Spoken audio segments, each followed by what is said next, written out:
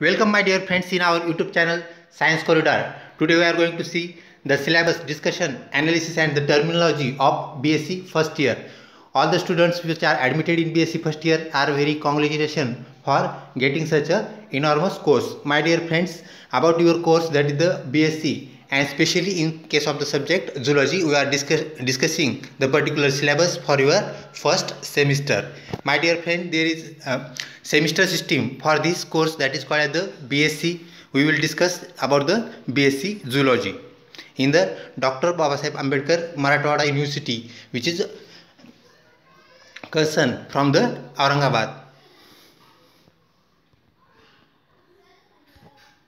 My dear friend, there is semester system which is well known to you. About that one, our new syllabus is designed from the year 2009 and 2010, means it is in work from the 2009 to 10. We are going to see the the syllabus.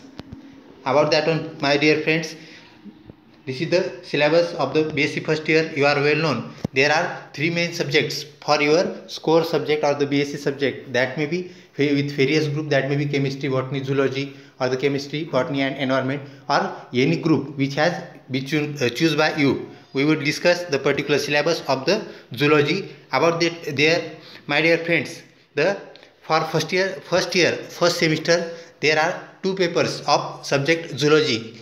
As well as you are well known with the remaining papers also, you have to take the information about that one, how the papers are concerned, or how the distribution of mark is there. After that one, for zoology paper for semester first, you can see in this table, in first column the semester is given, that is semester first and semester second. In second column, the code number of the course papers are given. In third one column, paper numbers are given. Then in next column, the name of the paper is given, and in last column, that is the marks are given. My dear friends, we will see about that one.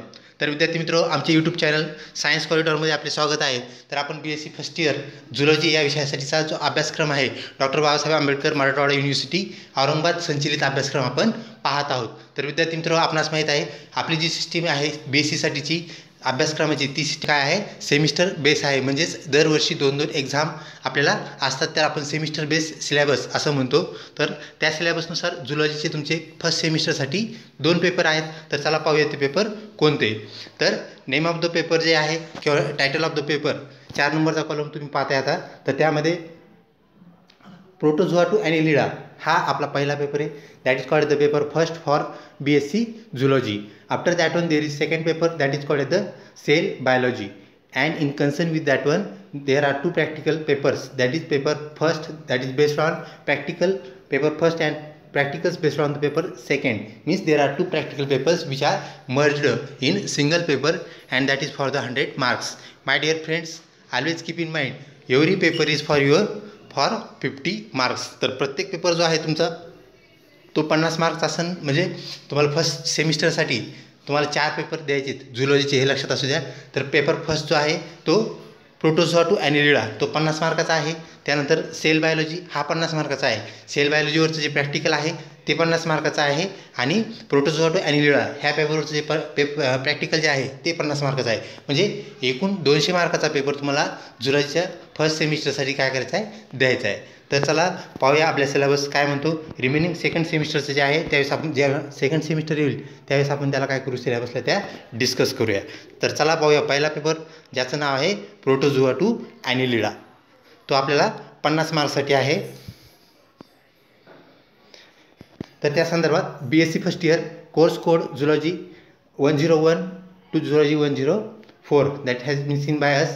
About the paper first, that is zoology paper first, called as protozoa to annelida. My dear friends, you are well known with the term proto means first and zoa means animals, means the animals which come on the earth, that is firstly, or they are primary animals, and these are well known to you, that is nothing but that is the microorganisms. तर विद्यार्थी मित्र, आपणास माहीत आहे पृथ्वीवर सगळ्यात सुरुवातीला जे प्राणी आले, ज्यांना आपण सूक्ष्मजीव असं म्हणतो, तर अमिबासारखे सूक्ष्मजीव असतील, पॅरामिशियन युग्लिनासारखे असतील, तर ते पृथ्वीवर आलेल्या सगळ्यात सुरुवातीचे काय आहेत, जीव आहेत. त्यामुळे त्यांना आपण आदिजीव म्हणजेच प्रोटोझोआ असं म्हणतो. तर चला पाहूया आपला प्रोटोझोआ टू ॲनिलिडा हा पेपर काय म्हणतो. ॲनिलिडा म्हणजेच काय तर the organisms or animals which beer ॲन्युल्स on their body, ज्या अशा प्रकारचे ॲनिमल्स ज्यांच्या बॉडीवरती काय असतात रिंग लाईक स्ट्रक्चर असतात किंवा त्यांना गोर वर्तुळाकार अशा प्रकारचे काय असतात त्याचे शरीर कडाकडांनी बनलेले असते. तर अशा प्रकारच्या ज्या कडा असतात ॲन्युल्स जे असतात, आपल्याला माहिती आहे गांडूळ नावाचा जो प्राणी आहे ज्याला आपण अर्थवर्म म्हणतो, त्यामध्ये आपल्याला ॲन्युल्स पाहायला भेटतात. म्हणजेच आपल्याला अशा प्रकारच्या प्राण्यांचा अभ्यास करायचा आहे आदिजीवापासून तर शरीरावरती ॲन्युल्स असणारे प्राणी म्हणजेच ॲनिलिडापर्यंतचे प्राणी. तर चला पाहूया. पहिला जो मुद्दा आपल्याला दिला आहे unit 1.1मध्ये introduction to animal kingdom.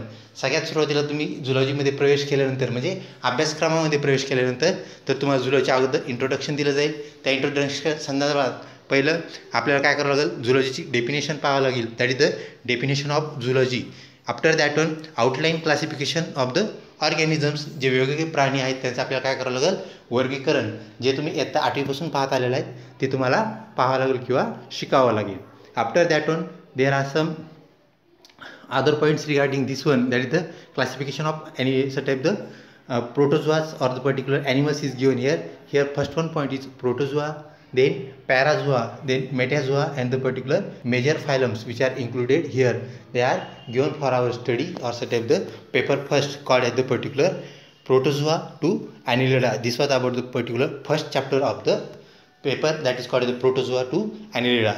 विद्यार्थी मित्र, त्यानंतर आपला दुसरा जो चॅप्टर आहे त्याचं नाव आहे प्रोटोझोआ, त्याचे जनरल कॅरेक्टरिस्टिक.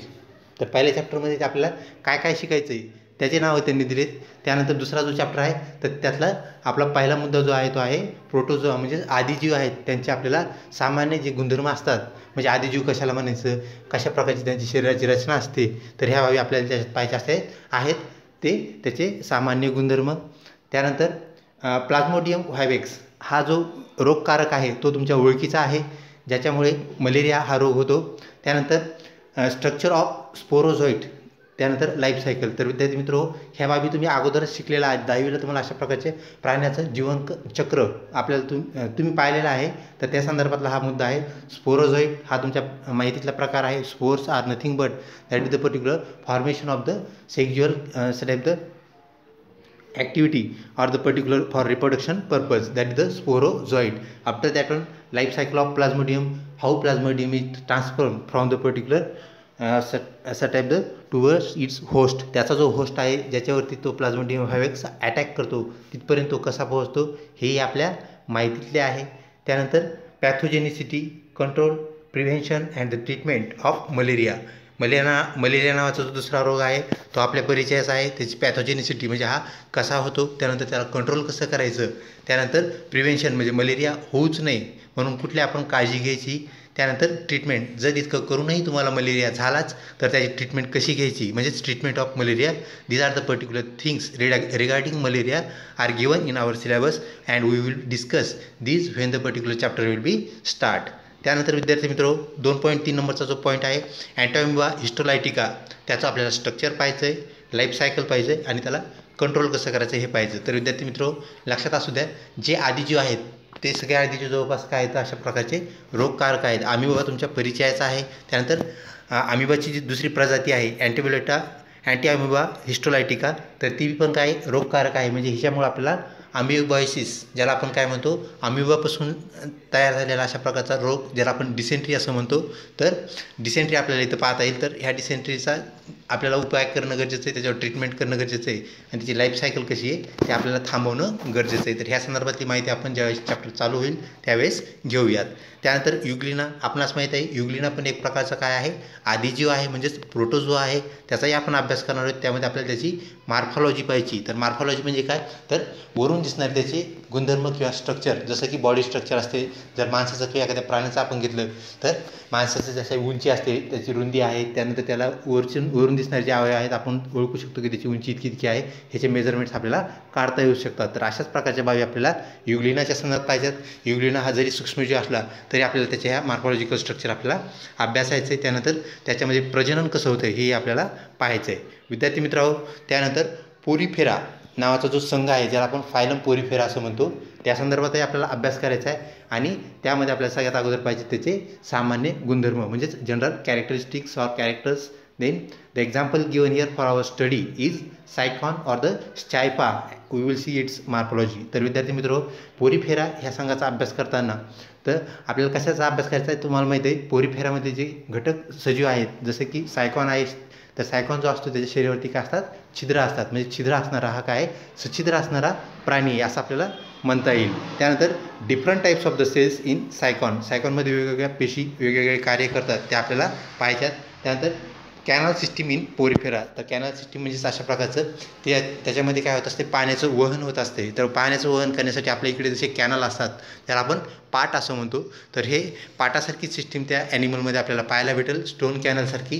तर ते आपण कशी आहे ज्यावेळेस आपण चॅप्टर घेऊ त्यावेळेस पाहूया. After that one my dear friends there is fourth one chapter that is called the सिलेंटेराटा. Then we also have to see particular general characters of this one group. After that one Obelia, then we will see morphology of Obelia colony. जसं की आपलं पोरीफेरामध्ये सायकॉनचा अभ्यास करणार आहोत तसंच इथं Coelenterata हा जो दुसरा ग्रुप आहे ह्याच्यामध्ये आपण ओबेलिया नावाचा जो जीव आहे त्या जीवाचा काय करणार आहेत, अभ्यास करणार आहेत. After that one development of hydra, hydra नावाचा जो प्राणी आहे त्याचाही आपल्याला अभ्यास करायचा आहे. त्यानंतर पॉलिमॉर्फिझम इन सिलेंट्रेट्स, तर काही सिलेंट्रेट्स काय असतात त्यांच्यात पॉलिमॉर्फिझम म्हणजे आपल्याला सममितीमध्ये त्यांच्या आपल्याला बदल पाहायला भेटतो. तो कसा आहे हे आपण चॅप्टर शिकताना पाहूया. After my dear friends there is 51 chapter that is called the हेल्मिन्स. हा एक संघ आहे, त्यामध्ये आपल्याला त्याचे जनरल कॅरेक्टरिस्टिक पाहिजे. त्यानंतर फॅसिओला हिपॅटिका नावाचा जो प्राणी आपल्या ओळखीचा आहे तो एक क्रमी आहे आणि हा क्रमीचा आपल्याला अभ्यास करायचा आहे. त्यानंतर त्याचा आपल्याला रचना पाहिजे म्हणजे स्ट्रक्चर पाहिजे. त्यानंतर त्याचं लाईफ सायकल, तो प्राणी कशाप्रकारे जगतो, त्याच्या होस्टमध्ये कसा पोहोचतो हेही आपल्याला पाहायचं आहे. त्यानंतर पॅथोजेनिसिटी ऑफ दिस वन ऑर्गॅनिझम, ह्या ऑर्गॅनिझमची पॅथोजेनिसिटी कशी आहे म्हणजे कशाप्रकारे तो काय करतो, संक्रमण करतो हेही आपल्याला पाहायचं आहे. त्यानंतर कंट्रोल मेजर्स, ह्याला कंट्रोल जर करायचं असेल फॅसिओला हिपॅटिकाला तर आपल्याला काय करावं लागतील, उपाययोजना काय करावं लागतील ते आपण त्यावेळेस पाहूया. तर विद्यार्थी मित्रो, त्यानंतर आहे टेनिया सोलियम ज्याला आपण चपटा क्रमी म्हणतो. म्हणजे हा चपटा आहे. वरचा जो आपण पाहिला फॅसिओला हिपॅटिका तर तो जो आहे तर तो कशा प्रकारचा आहे, गोल, म्हणजे त्याला आपण गोल क्रमी म्हणतो मराठीतून आणि ह्याला चपटा क्रमी. तर ह्या चपट्या क्रमीमध्ये म्हणजे टेनिया सोलियममध्ये आपल्याला काय पाहायचं आहे, स्ट्रक्चर ऑफ स्कॉलेक्स, त्याची जी कॉलेक्स असते मानेचा जो भाग आहे तो कसा आहे ते पाहायचं आपल्याला.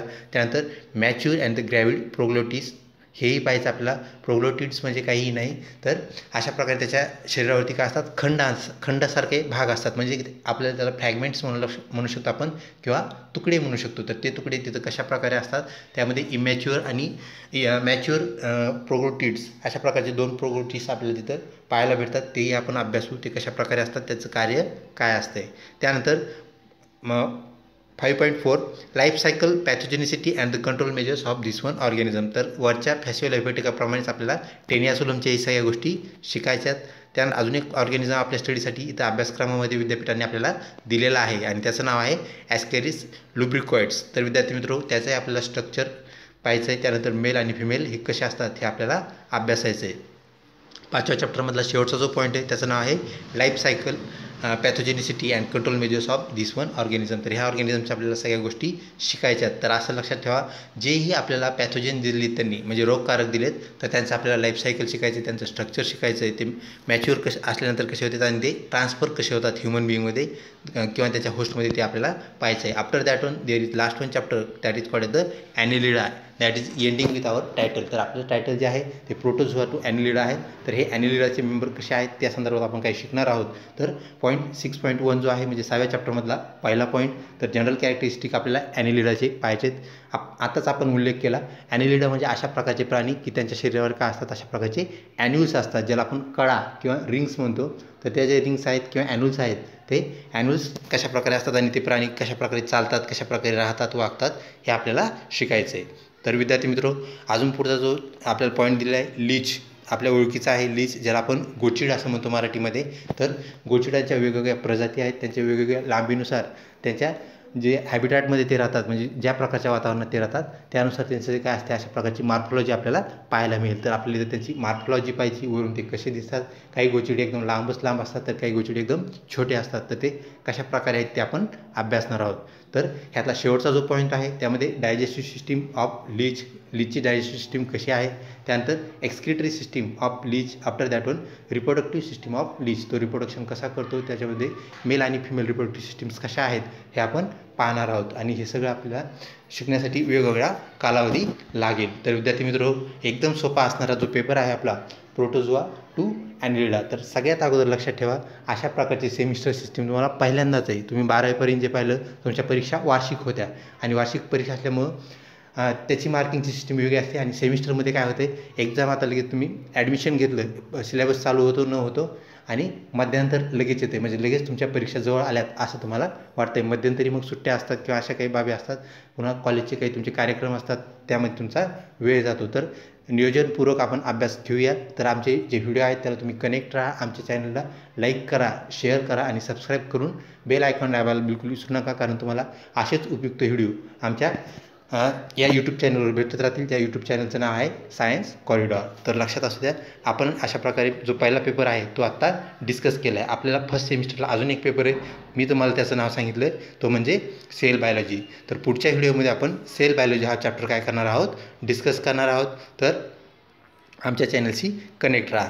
लक्षात ठेवा, प्रोटोझोआ टू ॲनिलिडा हा पहिला पेपर आपण आत्ता पाहिला, त्याचा सिलेबस पाहिला कसा आहे, आणि हा सिलेबस आपण काय करू, तिसऱ्या व्हिडिओमध्ये चालू करू.